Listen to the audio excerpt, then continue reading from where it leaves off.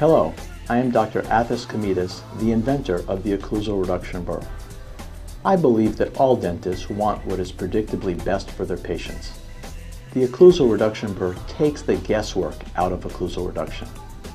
Finnish carpenters say, measure twice, cut once. The Occlusal Reduction Bur allows you to measure while you prepare the tooth. As you can see, the angled non-cutting stop allows full penetration into the pits, fissures, and inclines of the tooth. The burr is used from vertical orientation, allowing easy access to the occlusal surface. Think of it, precise occlusal reduction every time. Just make a crosshatched pattern on the tooth that, when connected, yields precise occlusal reduction. No longer will the lab call you for a new prep, metal occlusal, cutoff coping, or to adjust the opposing tooth. The lab will always have enough room for an aesthetic and strong crown that needs minimal chairside adjustment. Our clinical case today involves preparing teeth numbers 12 and 13 to receive lava all-ceramic crowns. Teeth number 12 and 13 have been extensively restored. Fracture lines, extensive discoloration, and recurrent decay are present.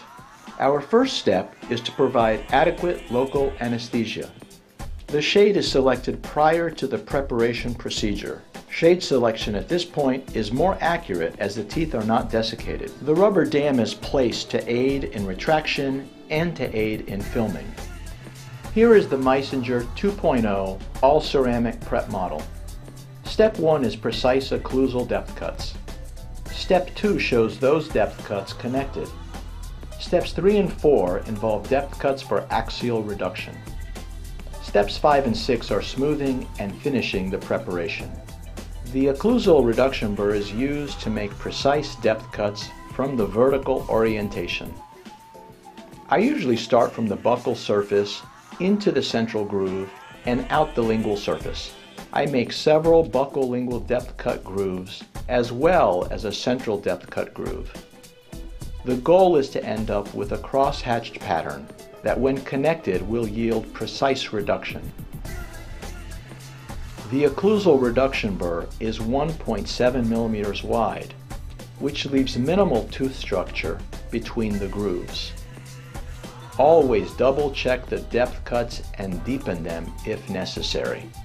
Here are the completed, accurate depth cuts. As we can see, our depth cuts correspond to our Meisinger Dentiform Step 1. There are two ways to connect the Occlusal Reduction Bur depth cuts. Generally, I prefer to use my axial reduction burr, a KS1 or a KS2, to connect the depth cuts following the inclined planes. In cases of difficult access and an overactive tongue or pronounced cheek, the end of the ORB, or orb, can complete the occlusal reduction. Either method will assure accuracy because very little tooth structure remains after the depth cuts. Here is the buccal view of the completed occlusal reduction. And here we see the completed reduction from the occlusal. As we can see, our clinical case corresponds to step 2 of our Meisinger preparation model.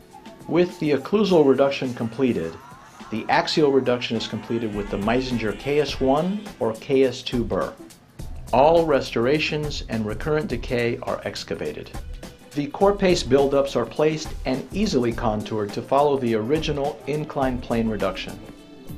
Adequate occlusal reduction is assured. The preparations are properly retracted with the double cord technique. In areas that I feel I need extra retraction, wisps of cotton soaked in Hemodent are helpful. After the cotton and the top cord have been removed, the entire margin should be clearly visible and dry. Remember, the impression material sees what you see at this point. Here we see an accurate impression of the preparations. Notice the clear and continuous marginal detail. The centric bite reveals that we have reduced adequately for the all-ceramic lava crowns. Proper usage of the Occlusal Reduction Bur guarantees adequate reduction. The best way to assess the preparation detail is to inspect the poured solid model prior to ditching of the dies. Continuous marginal detail must be readily apparent. This photo shows proper occlusal reduction from the lingual. This is the perspective that cannot be seen clinically. The Occlusal Reduction Bur eliminates inadequate reduction. Here are the original teeth. Here are the final properly reduced lava crowns. The Occlusal Reduction Bur allows precise occlusal reduction every time. The burr is available in 6 different sizes. Ideally, the lab would like 2 mm for any porcelain crown, but would not complain if a greater amount is given. Anything approaching 3 mm risks pulpal involvement. In cases where I need maximum reduction to try and level the occlusal plane because of a super-erupted tooth, I use the 2.4 mm burr. Short clinical crowns have less retention, so in these cases I may adjust my reduction to 1.8 mm. Gold crowns require a 1.5 mm reduction. Any more and you are unnecessarily buying alloy. Maxillary anterior palatal areas are usually under-reduced.